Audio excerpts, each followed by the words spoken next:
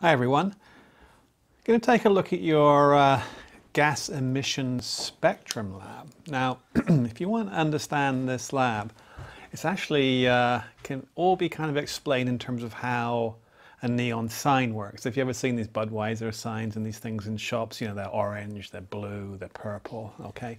So different colored lights, which are pretty bright, so they emit lots of light. Those colors come from specific atoms and more detail electronic transitions within those atoms. So if you like, every atom gives you a different colored light, just that neon was the first one, so we kind of named neon signs after the first gas. I think neon is kind of a blue color, okay? But you can get all different colors. So for example, hydrogen would be purple, okay? So before I even start to look at your lab, what I'm going to do is talk to you about how a Budweiser sign works, right? So it's actually pretty straightforward.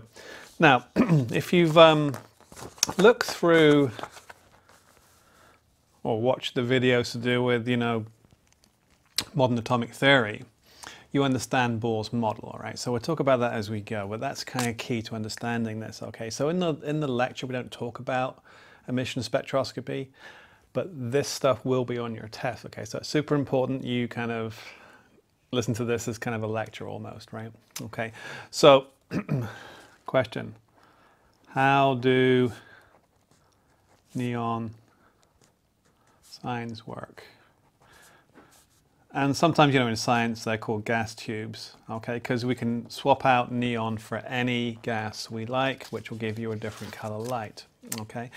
Now, if you've ever seen one of these things, so it's a bit like an old fluorescent light in a kitchen, right? So it's basically a glass tube, okay, which is capped at each end, and then we have a couple of electrical contacts, and those go off to the electricity, right? So your mains electricity, yeah? And then you turn this thing on and light comes out, right? So be it a Budweiser sign or the fluorescent lamp in your kitchen. All right, how does it work? Well, inside we have a low pressure gas, right? Okay. And again, the identity of the gas gives you a certain color light, okay? Okay, so low pressure gas. All right, now what you do, of course, okay, and it's a low pressure gas. How do I know that? Because if you ever break one of these things, they kind of crack and they implode. They don't explode. It's not high pressure inside, it's low pressure, so they kind of fall in themselves, okay? So there's a low pressure gas in there. And that's important, right? Because when you turn on the light, what happens? You basically fire electrons across here, like little lightning bolts, right? So frequency of electricity is 50 hertz. That means 50 little lightning bolts per second.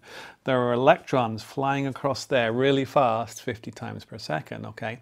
Because it's a low pressure gas, most of the time they miss the gas atoms or molecules, right? But occasionally they hit. Then it's a bit like, you know, we go to the carnival and you throw a ball at the pile of cans or a coconut or something. You hit the object with the projectile, right? So energy is transferred. At the carnival, the object falls over or just flies off the shelf. So the atom, though, it's not sitting on a shelf. It can either be destroyed or it can somehow absorb the energy. It's a bit like when they throw a big medicine ball at you in gym class, right? You've got to catch it and absorb that energy. And that's exactly what happens, right? So imagine we take, you know, this one right here, pretend it's just been hit by an electron, yeah? Okay. And if we think about any atom, there's a positive nucleus, and then as we saw in class, there are these shells or layers of electrons, right?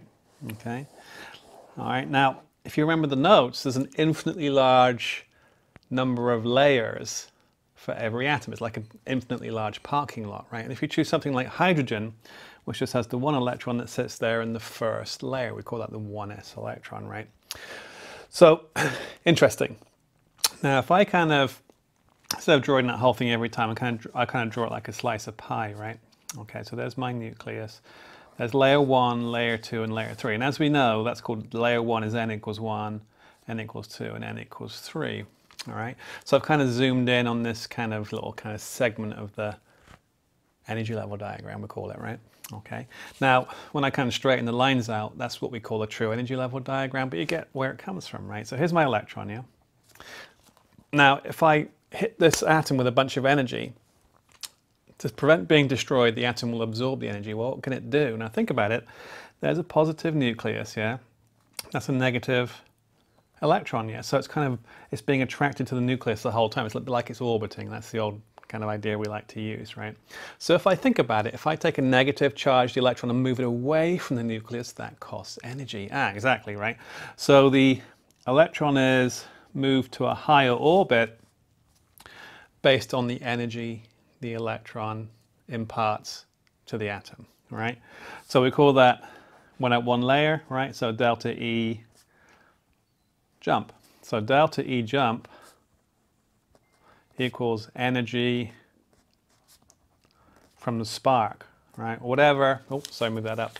So whatever kind of amount of energy you put in, and if you think about it, it's like climbing higher and higher up will cost more and more energy. So if it's a big smash, the electron will jump up higher, okay? So don't get the electrons confused. It's the one that acts like the ball at the coconut shy that kind of imparts energy, then it just goes off somewhere, right? And then the atom itself, to absorb that energy, promotes inside electrons up to higher levels. Okay, so if you got that concept, you're good. Okay, and I think that's like the second question on your assignment, which we'll look at in a moment, right? Okay, so up it goes. Okay, now what's the old phrase? What goes up must fall down, right? So if I think about it, if I've got an electron that's now in layer 2, yeah, it's further away from the nucleus than it should be, right? Because the closer it gets, the more stable it gets, so it's going to drop down. Interesting. All right. So what goes up, like with masses and gravity, must come down. It's the same idea. So an electron being pulled from a positive nucleus is a bit like a mass being pulled from the Earth, right? So you give it some energy, it goes up, and it kind of falls back down. It's attracted back down, okay? Now, if it takes energy to go up, energy comes out when it goes down, and that's the origin of the light, okay? So energy is transferred as light, essentially, right? Infrared light is heat. So what we feel from the sun is just photons of a certain wavelength, okay? And we also see photons of a certain wavelength coming from the sun, white light, okay? So the sun gives out lots of ultraviolet, visible, and infrared light. Interesting, okay? Now, as we'll see later, if I get a transition in the atom that goes from layer 2 to layer 1, and it's hydrogen, that's visible light, okay? Actually, let me just check that. Now that's infrared light. If it goes from 3, we'll talk about this in detail later, but the shortest distance is infrared, the second shortest distance is visible, and the third is ultraviolet, but we'll get to that later. Okay. Now, so if it drops back down, energy comes out, right? Okay, in the form of a photon. And the energy of a photon, E, equals hc over lambda, where c over lambda, you need this for your work in the future, is just frequency, right? So speed of light, wavelength in meters, frequency. Okay, so sometimes you'll see this. That's a classic physics expression. But if we need it for wavelength, because wavelength is color, okay, you know, red light's kind of down there at 600 nanometers, blue light's at 400, okay, we can work out the wavelength, work out the color later. Okay, so a photon comes out, the energy of that photon, E equals hc over lambda. Okay, so that's your basic setup. Okay, now what we do, instead of drawing this, we kind of make it a little neater. Okay, so we say, hey, layer 1. Now, every atom, I think I talked about this in the note packet, okay, has an infinite number of energy levels. And so the question is, well, why doesn't an atom occupy the whole universe? Because it's infinitely big. Well, they get closer and closer together. It's a bit like, you know, if I say to you, move half the distance to the wall, right, and the wall's 10 feet away, you move 5 feet, right? And then they say, okay, move half the distance to the wall, and you move 2.5 feet closer, and then 1.25 feet closer. It's asymptotal, right? So you never actually get to where you want to go. So the atom has a finite size, the distance from you to the wall, nucleus to the radius, okay? And there's asymptotally compressing energy levels, right? So n equals 1 would be there, n equals 2 would be there, and then halfway again, n3, and they get compressed pretty quick, okay? So they squish down, okay, they squish down, all right? So what I did was, I just took my kind of, you know, slice of pie, right, and just turned it into a classic energy level diagram from the book. Now, why is it called energy level diagram? Okay, because we can't measure distances inside an atom. Yeah, so it's silly to bust out a ruler, you just can't do it. So what you do is you kind of measure how much energy it takes to get from here to here, hence the phrase energy level. All right, okay. Now, if I think about it, if I look in the book, and we'll just look at your assignment pretty quick, the lowest energy level, and there's an equation for it right here, okay? So the generic energy level, En equals minus RH times 1 over n squared, right? Okay, oh, sorry, go back down. So the energy, how far down? Now, it's interesting because n equals infinity. It's like the radius of the atom, right? Okay, so we call that 0. Now, we think about it like a well, right? So if you measure how deep a well is, you go down minus, right? So you go deeper and deeper and deeper, because we really don't know how far down the well goes, how far the lowest energy level is. So we don't measure from the bottom and count up. We measure from the top and count down. So if you ever wonder why energy levels always have a minus number, it's because you're counting from the top down, not from the bottom up. Okay, so that's important, right? And the actual energy associated with the energy levels, how much energy it takes to get from the nucleus to that level, is given by this equation for hydrogen, right? And the number, if I look in your book here, the Rydberg constant is this number, okay? So 2.18 times 10 to the minus 18 joules. All right, so if I just, well, first level, n squared is 1, right? So that's minus 2.18 times 10 to the minus 18 joules. Oh, sorry, move it up. So that's how much energy it costs to get from the nucleus to there, right? Remember the nucleus is down here, right? If I want to go from the nucleus to layer 2, well, the energy is the Rydberg constant over n squared. So instead of dividing by 1, I divide by 2 squared. So it's just 2.18 times 10 to the minus 18 divided by 4. All right, I won't do the math right now. I'll put 2 squared. And that's minus 2.18 times 10 to the minus 18 over 3 squared. If you think about it, I'm dividing by smaller and smaller numbers, so the number gets smaller and smaller in terms of its kind of minus sign, if that makes sense. It's getting closer to 0, it's getting closer to the top here. Okay, so that's important, right? So what we've done, we've been able to label how far from the nucleus these energy levels are in terms of energy, which is just basically the Rydberg constant, RH 2.18 times 10 to the minus 18 joules, divided by what's called the principal quantum number, hopefully you remember that, the layer designation, squared underneath, right? So 2.18 times 10 to the minus 18 over 1 over 2 squared over 3 squared, etc. as we go up in layers. Now here's the thing, all right? Now remember, I mentioned kind of a silly thing, but we'll say it, right? Okay. Come on, find my picture. I think I'll put it in the bottom here. It's okay, I just draw it again. Yeah, is it down here?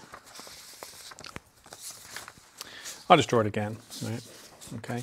So, if you remember my little slice of pie, right? What goes up comes down, yeah? So if I translate that to the energy level diagram, if I excite an electron to layer 3, say, right?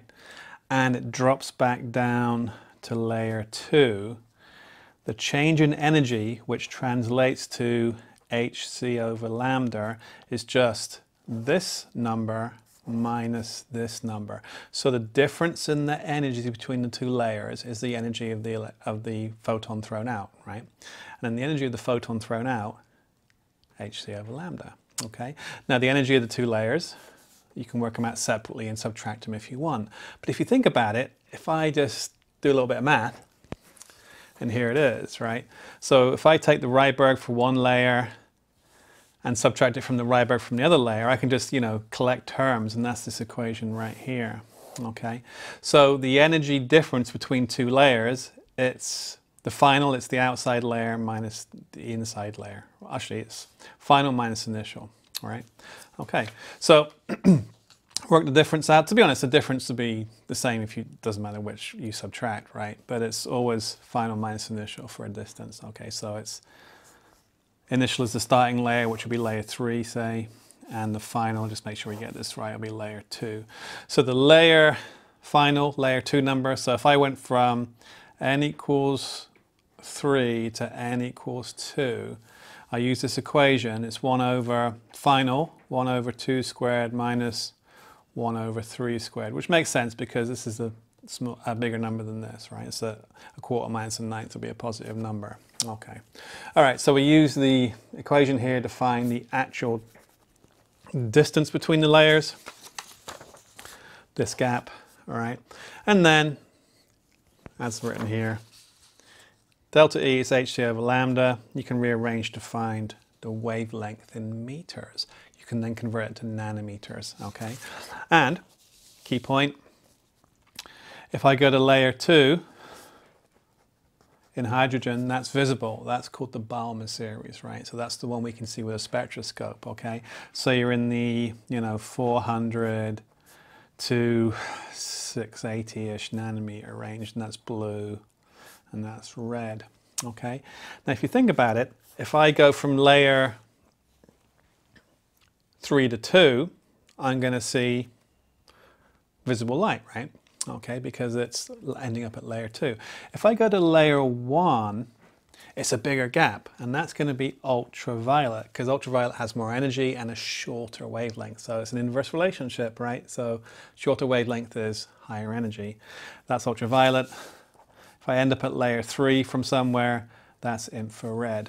Okay, so those are called the Lyman, Balmer, and Paschen series, all right? So Balmer is the one we're mostly interested in, which is transitions that end at layer 2. Things you can actually see in a lab setting, and that's probably what the lab concentrates on. All right, if you were a bee, as in a buzzing bee, you could see in the ultraviolet, and maybe you'd be interested in transitions to layer 1. If you were the predator from the movies, you see in infrared, and you'd probably look at transitions to layer 3. That's nerdy, right? Okay, so that's the basic concepts. All right, let's just remind ourselves of the concepts. So electrons are excited in some way to a higher energy level. They drop back down to where they came. That gap is a certain energy distance, if you like. That energy comes out as a photon. Its energy and its wavelength are related through E equals hc over lambda. And you can figure out either energy gaps or wavelengths from that relationship. Okay, now let's look at your lab in some detail. So, all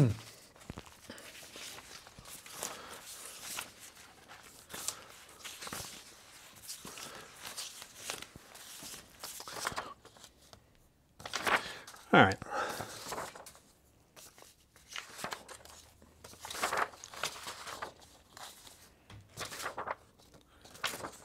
Here it is. Excuse me, flapping around. Okay, so let's just go through and look at the concepts in terms of what they want us to do, okay? So, overview, and this is what we talked about with how the light works. Electrons travel in discrete orbits, all right, okay? So they're said to be quantized, right? So they're a fixed distance from the nucleus. So when we talk about the quantum model, you can only be in one orbit. You can't be between between orbits, right? So you're in one place or the other, never halfway or a kind of a fraction, okay? So those things are called quantized energy levels. Electrons have certain amounts of energy. A quantized is like a fixed amount, all right? Okay. And we saw the energy level diagram, because it looks kind of like a ladder, which they talk about here. And you can jump between layers. Excite to go up, emit to come down. And neon lights, it's neon gas that's hit with an electron. Electrons inside the neon jump up, fall back down, light comes out of a certain wavelength, which we see as blue, right? Okay. And there's my picture. Drop from layer 3 to layer 2, light comes out. That'll be part of the Balmer series, right? That'll be, actually, if you think about it, because there's many, many layers, right? That's the shortest drop down to layer 2 from somewhere, so that'll be the lowest frequency. That'll be the red line in what we call the hydrogen spectrum, which we'll talk about in a moment. Okay, easy question, talks about the excitation process here. hydrogen spectrum, okay? So you can measure, and it's kind of interesting. Hopefully, if I remember, I'll throw up a quick slide of the spectrum. Actually, there's probably going to be one in here. There's got to be one. Yeah, there it is. Okay. So this is what's called the line spectrum of hydrogen. Yeah. Okay. Now there's absorption and emission. Yeah. So there's two ways to think about it, but basically the lines are in the same place. Okay. So if we look at hydrogen, it has a line here down at 650, which is clearly in the red region of the spectrum, then a green and a blue, and like a really almost off the end blue. Okay. So this is the visible spectrum in nanometers.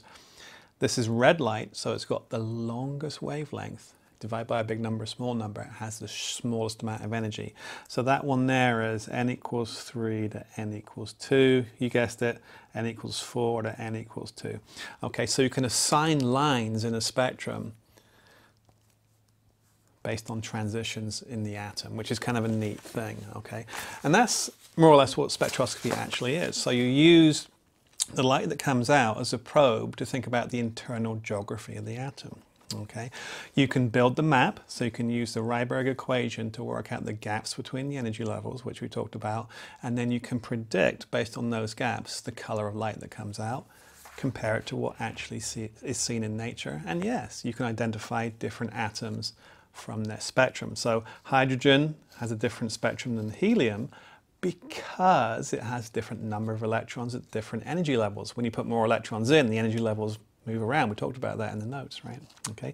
Sodium has a couple of lines in the yellow. Okay, so sodium street lights are yellow. Why? Because the light that comes out is yellow. Lithium, kind of an orange. Okay, so you can see, hey, if I'm making a yellow sign, I'd use sodium as my vapor, right? Lithium would give me kind of an orange. And then if you think about it, hydrogen actually is a purple gas when you look at it in a tube, because it's the combination of all these. So these blues, this green and this red make a purple color. That's called the gross color. Okay. All right, let's talk through. So there's a picture of a lamp. We would actually do that in lab, should we have gone to lab, okay? So here it talks about, you know, work out your energy, work out your difference between the two layers, use the delta E equals hc over lambda to work out the wavelength, and just take it out. This is going to be completely done in Pivot, so you just click the correct answer. Okay, work out the answer, click it. Similar, first and second layers, second and third. So you work out the energy difference between two layers using the Rydberg equation, turn it into nanometers for the wavelength. Lots of examples there, more examples there, okay. So here, you're basically putting it into a table, all right? So you can predict the wavelength, which you just basically did. Okay, so for these different transitions, you can work out the wavelengths you should see, and then it should match what you see in the video for the wavelengths that come out. Okay. Hey, it's like an atomic fingerprint. As we mentioned, each atom has its own unique spectrum. If you see the lines, the fingerprint for that atom, you know it's in there. That's how they know the sun is made of helium and hydrogen, because the lines of those two elements are in starlight. Okay. So you watch the videos, they'll show you the spectrum, the line spectrum, and you can identify the atom based on its fingerprint. Okay. Absorption, so the lights, either lights throw out light, or if there's a lot of light coming at it and it's in the way, it will absorb at that same frequency. So here it's almost like a black line in the spectrum, because you're absorbing light to promote, right? But the gap's the same, so you can either look at absorption spectrum from starlight or emission spectrum from a gas tube. The same transitions will happen, okay, but you'll just get light that's not there for absorption and light that is there for emission. So it's the same spot though. So that's how we know these things are in stars, right? Okay. So you can look at the starlight and say, hey, what's in there?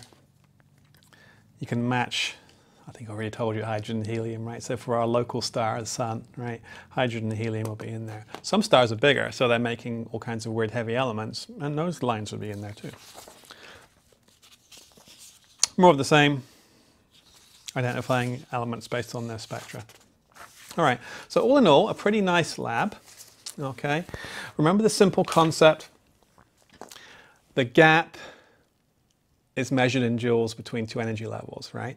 Electrons transverse that gap. Either they absorb energy of that difference to go up, or they emit photon of that energy to go down, okay? So if you know the differences in energy levels, based on the Rydberg equation, when you see photons, E equals hc over lambda. C is the speed of light, 3.0 times 10 to the 8 meters per second, right? So just a constant. Work it out, make lambda the subject, convert meters to nanometers. You'll get somewhere for visible transitions between 680 and 400 nanometers. Okay, all right. So hopefully that makes sense. Any questions, discussion, or water cooler? Okay, see you guys next time.